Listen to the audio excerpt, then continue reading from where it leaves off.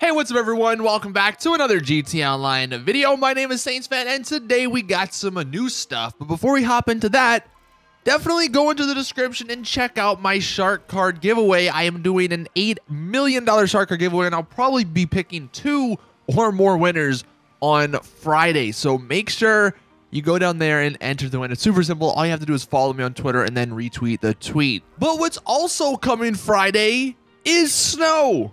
Snow is officially returning this Friday. I cannot wait for this. This is going to be so much fun. Snow in GTA Online is probably one of the top moments in the game.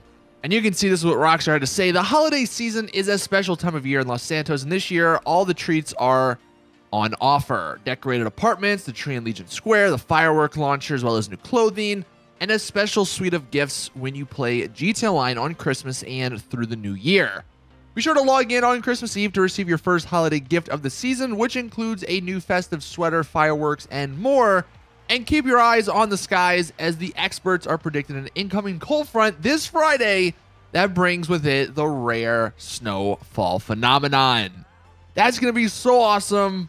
I can't wait to use some of the new vehicles in snow. And it sounds like they're actually going to be letting it snow for a little bit longer than normal. Usually, I think last year and the past couple years, they've only done it for a day or two. Well, if they start Friday and it goes throughout the entire weekend, that would be awesome.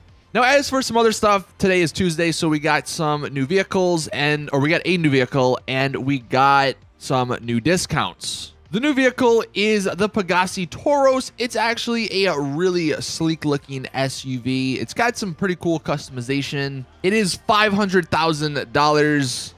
So it's, relatively cheap compared to everything in the game. I'll have to do some testing to see if it's any good as far as performance, but it does look cool. So if you're into that, then that may be something you go buy. Oh, there's also 2 t-shirts you can get for logging on and playing this week, and here is a picture of them. There's also a new Arena War mode called Buzzer Beater, and that's what you're seeing some of the gameplay in the background. It's actually pretty fun. It's basically a race mode where you have to hit checkpoints, and it's kind of chaotic, kind of crazy, and like with the other arena modes, it does pay double money, which honestly isn't that much, so it's kind of just like regular money. But definitely check out that mode with your friends. A lot of fun. And then here are all the discounts. You can just look through all of them. If you are interested in any of this, you get 30 to 45% off, so not bad. Some of these vehicles are pretty good, like the Tempesta is definitely one of the best supercars. Terabyte, if you still don't have that, it's probably a good deal, so you can look through that if you are interested. And then one final thing coming from FunMW2, he said the next arena mode is a Rocket League mode, except the ball is a bomb. That sounds awesome. Don't know if that's going to come next Tuesday or the following, but this is a little preview, I guess, from the game files.